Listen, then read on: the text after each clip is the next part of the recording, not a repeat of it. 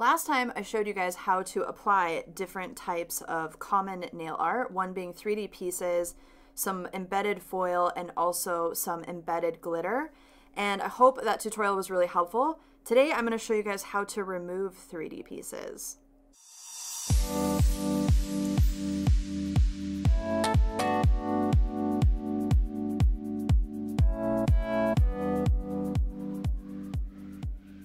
So I wanted to go over today how you're going to remove 3D nail art.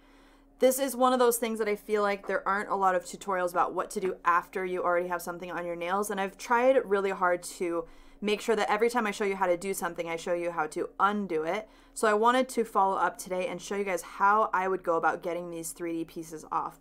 Now I'm going to show you two different methods. I like to use an e-file.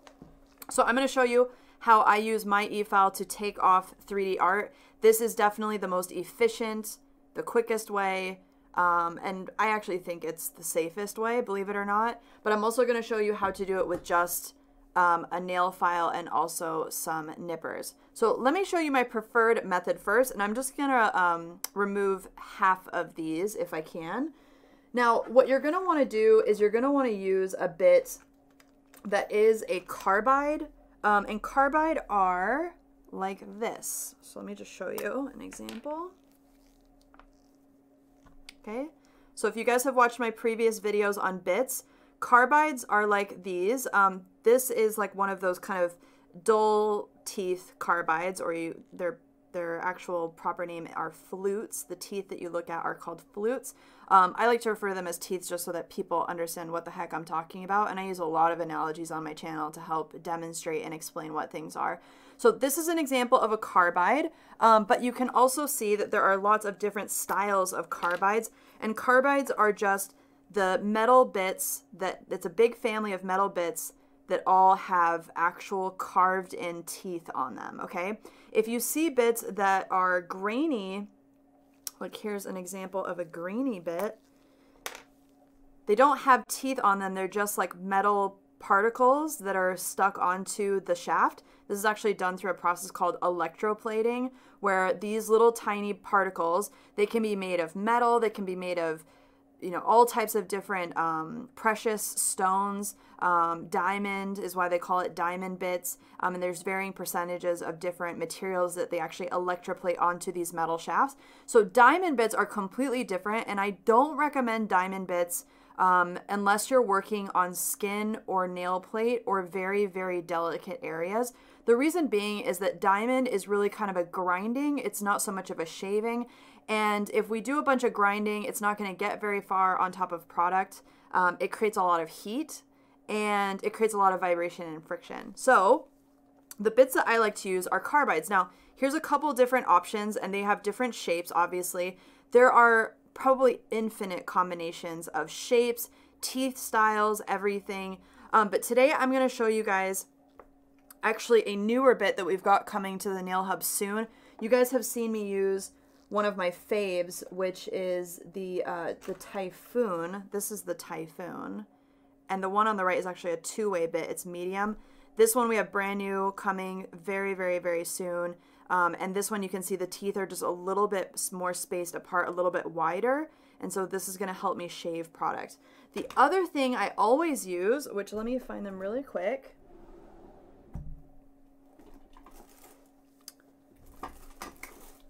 I always wear, anytime I'm working with 3D pieces or removal of nail art or nails, I always wear safety glasses. So here are just some plain, they're just fake plastic. I don't wear prescription, but you could absolutely get yourself some scratch resistant prescription glasses if you wear prescription. But I always recommend that you protect your eyes whenever you're working with nail art and whenever you're e-filing, because stuff can just fly all over the place, okay? And if you want to make them cute, you can put some crystals on them. These are actually ones that a fellow nail tech had made for me a long time ago, and they are just so cute with the crystals on them. So you can get wild and crazy and put crystals on some cheapo fake plastic glasses. Literally, you can get these on eBay, Amazon, I mean, all different kind. Wish probably has some. All you need are like inexpensive fake glasses, and I recommend that you choose a style that has a larger lens so that it actually covers more of your eye area. If you get like little teeny ones, then stuff might still be able to fly around the plastic and get into your eye, okay? So get yourself some safety glasses before you start e-filing. And I'm actually going to put these on myself, okay? And then what you may also need, which I will show you more when we do the hand style without the e-file, but like a more manual way of getting nail art off, you also need some nippers. Now, these are just like generic no-name nippers. You can see they have a huge jaw on them. Normally, I like to work with nippers that are like 1/4 of an inch if I'm going to be doing any skin work. And you guys have seen that in my previous videos. These are like cheap giant nippers, and I only use them for removing nail art. I don't, or sometimes cutting forms, but I never use them on skin. These are not intended for skin. They're not sharp enough for skin. You can see like how dull they are, and they actually, over time, the reason why we don't use the same nippers, why I don't recommend using the same nippers for skin as you do for nail art and stuff, is over time, the blades can actually get completely dented, dinged up, dull, and so we wouldn't want to use this on skin because we don't want to tear or anything. We want to, be able to trim properly. And I also never really, clean these, like sanitize them. I mean, I'll dust them off, but I only use these to remove nail art pieces or, to work with nail product like nail forms, etc. Okay, so we will need these potentially, whether you're e-filing or not. So I'm going to put those over here. So I'm going to bring my finger back. Now, the other thing I wanted to point out is in last week's video, I showed you guys how to apply this, and so this is still in the same position as it was last week because this is not a real finger. For those of you that get freaked out, these are fake fingers. I know I've gotten some comments, but these fake fingers are awesome for practicing, and so obviously this nail did not grow, and so what I'm going to do is I'm just going to pull this out ever so slightly. Hopefully that doesn't freak anybody out. I'm just going to pull this out ever so slightly to pretend that we've got 2 weeks growth, okay? Because normally when we have someone come back and we're going to remove nail art, we're not going to be working on nail art that's right up by the cuticle area, and that's very important to consider because we don't want to be, either jabbing our client with nippers or jabbing ourselves. So that's something to consider, is just that you want to make sure that your placement of nail art, like even when it was 2 weeks ago, remember I didn't have it like this close to the skin. I had to leave some space so that I was able to get the gel around those pieces and allow that stuff to be protected even when it grows out. And this is exactly what happens, is that the nail grows out 2 or 3 weeks later, and then we do have this regrowth area. And this is why it's so important to make sure you get gel back here behind the pieces, because as this nail grows out, we don't want to have those pieces catching on hair and clothing and stuff like that. So even 2 or 3 weeks later, this gel is going to be perfectly smooth and those pieces are going to stay intact, okay? So that is the secret behind getting those pieces to stay, is that we need to also factor in being able to get product around them on all sides. So let's pretend this nail has grown out to, 2 to 3 weeks, depending on the client and how fast their nails grow. And now I'm going to e-file off this side of the pieces, and I'll show you exactly how I do that. So I am going to take, I really like bits like this. And again, I'm going to be doing more with this later. I just wanted to use this today to kind of prep you guys for us adding a whole bunch of new bits to the website. But I really like this style. I haven't come up with a name for this one yet, to be honest. So if you guys have suggestions for this bit name, it's actually got like a dark gray color to it. I don't know if you guys could see that compared to like some of the other bit colors. See how it's like dark gray? So if you guys have a cool name for this bit, we are going to be adding it to the site. I have not named it yet. Right now it's just got a serial number. And I'm going to put it in my e-file. Okay. And then I am actually going to turn this almost all the way up on my machine because it isn't sharp and it doesn't have a sharp tip on it. And what I really want it to do is I want it to be able to shave off this product and get rid of this little piece. And I do have my safety glasses on, just so you guys can see. I do have my safety glasses on because I want to make sure that if this little piece flings off of the nail, it's not going to smack me in the face or get in my eye. Now, we don't really have to worry about this going in the client's face because this bit is going to be rotating towards me. So if anything, it's going to fling upward into my facial area. So clients, don't have to worry about it as much. Okay, so let's turn this on I have it in forward. Okay. And I have it almost all the way up on my machine. So we're probably talking like 15,000 RPMs right now. Now, if you don't have a very high torque e-file, which means high torque, and I've talked about this on my previous e-file videos, but torque is the ability for your e-file to keep filing even when there is pressure. So it's basically the ability for this bit to continue to spin. And even though I'm going to put pressure on the product with my bit, my e-file is able to continue filing with the same amount of force, whether or not I'm touching product. So you won't hear my e-file change in pitch because my e-file is able to continue to file, you know, no matter basically what I'm filing on. If your e-file, you hear it where it's like a high pitch, and I'll just be quiet for a second so you guys can hear. Okay?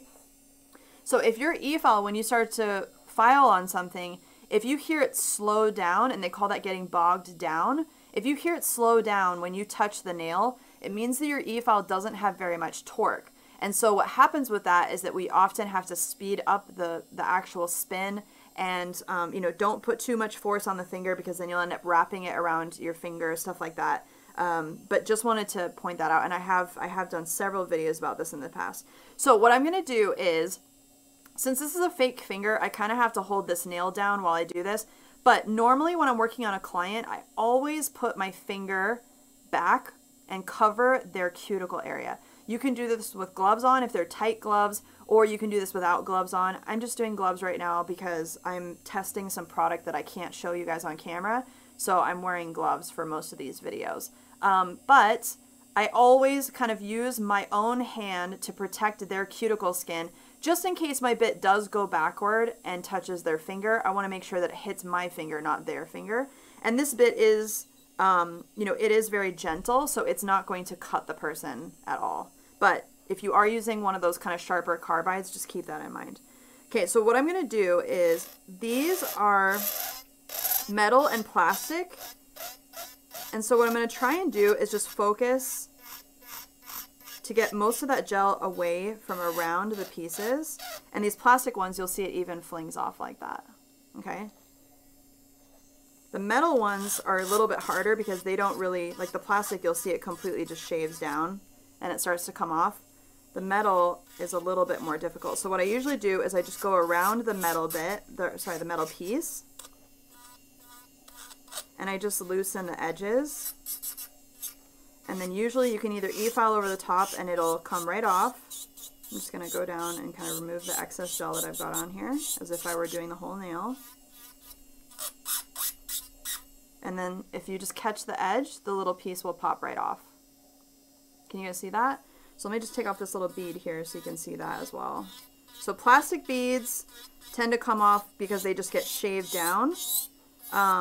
Metal pieces usually tend to, you like take off the gel that's on top of them and then pretty soon they come off themselves. They kind of flick off.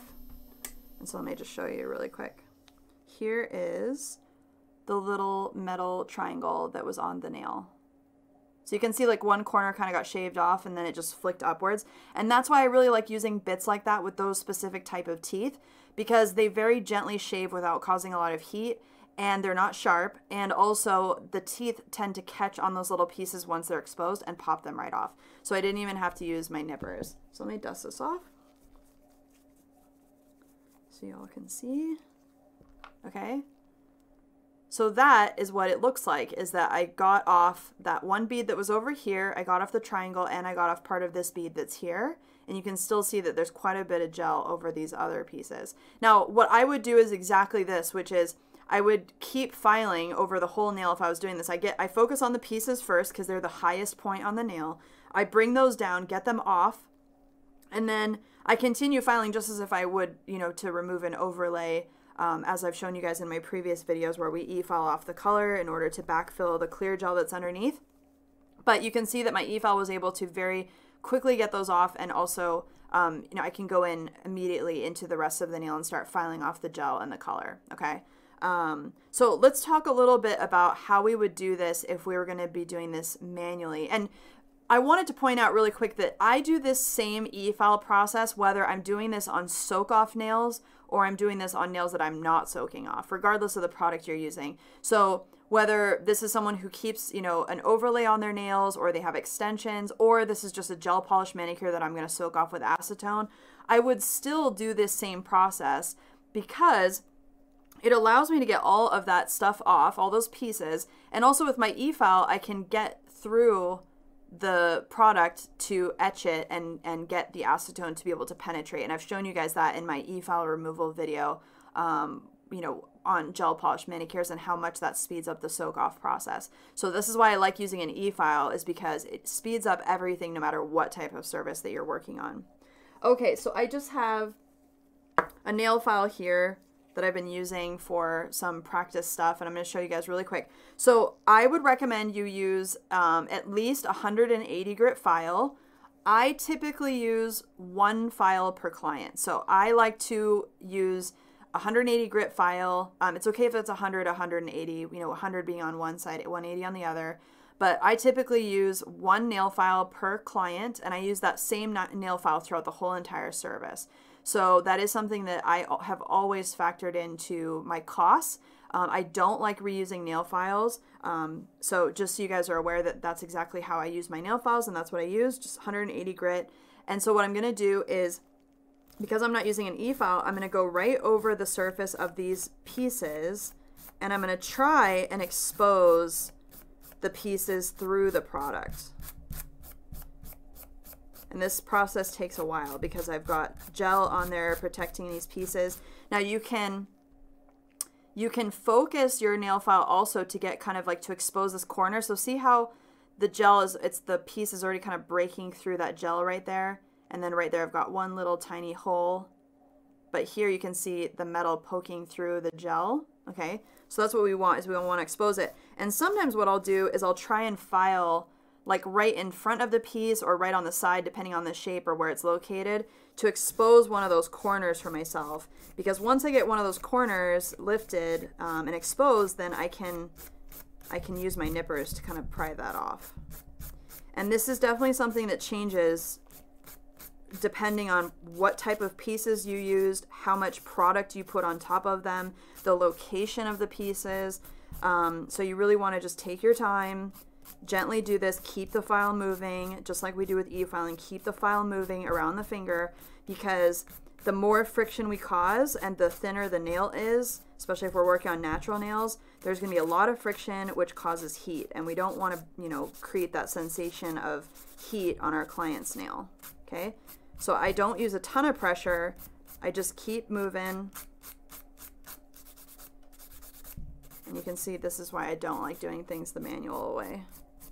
I know e-filing scares a lot of people, but really, honestly, it is the best way to do nails, especially if you're doing nails professionally. You want to do that. Okay, so what I'm doing now is I was able to expose quite a bit of these triangles. And because these triangles are made of alloy, they're going to be very, very flexible, very easy to bend.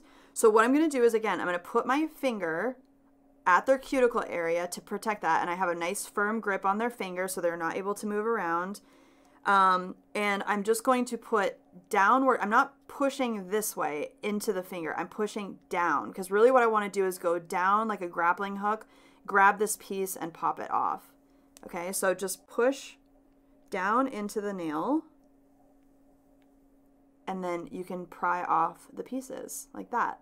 And this is exactly why I use cheapo nippers for this, that I only use for nail art. So you can see it just comes right through the gel, like so.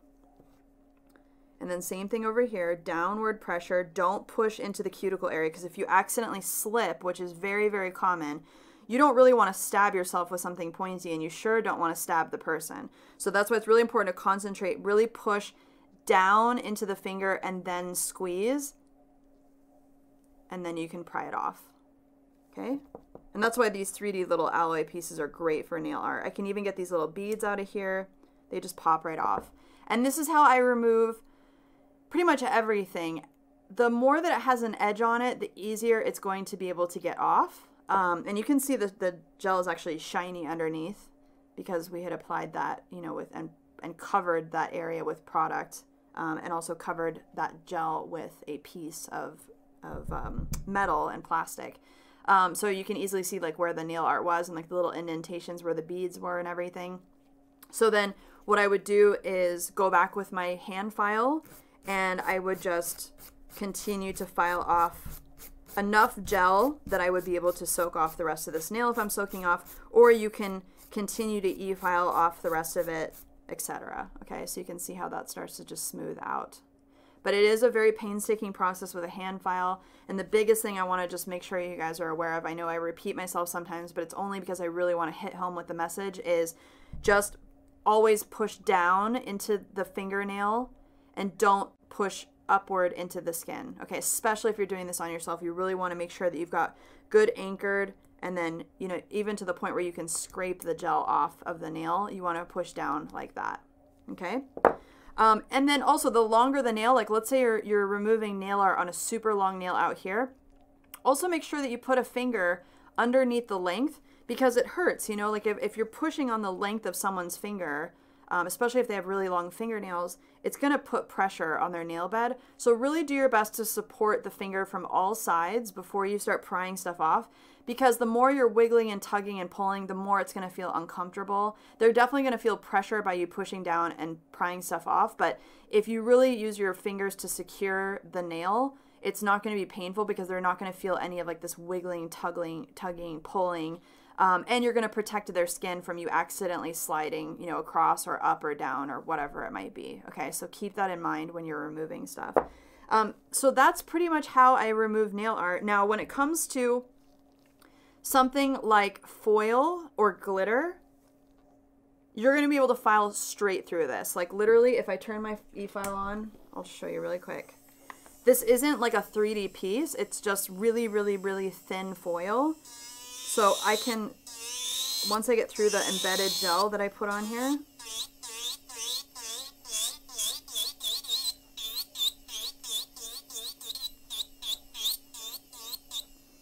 see how quickly I'm able to get all that stuff off? And I can keep going until I see base coat. So once you get through that clear layer that you put on top, that's going to be your thickest layer. So it's going to take you a while to get through the clear gel that you put on top to encapsulate everything. And then your color is going to be very thin once you get through that. So it's going to be really easy for you to go back to base coat again, okay? So that's something just to keep in mind, is that anytime you encapsulate anything, you're going to have quite a thick layer of gel on top. So it is going to take you some time to get down to that color. And if I was soaking off this nail, like here, I'll do it on the glitter one.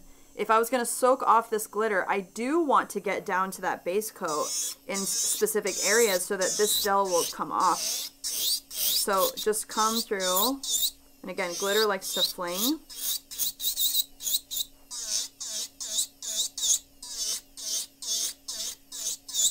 So you can see once I get through that initial layer of glitter, and you can see like it's really quite an indentation of product. See how much I had embedded that stuff to make it smooth and to build up that apex. So once you get through that, what I usually do is I go around and I remove the majority of the gel. You don't have to get all the way down to the base coat, but if I was going to soak this off, I would absolutely expose the base coat in a couple different areas. So like down here. And usually the cuticle area comes off pretty easily.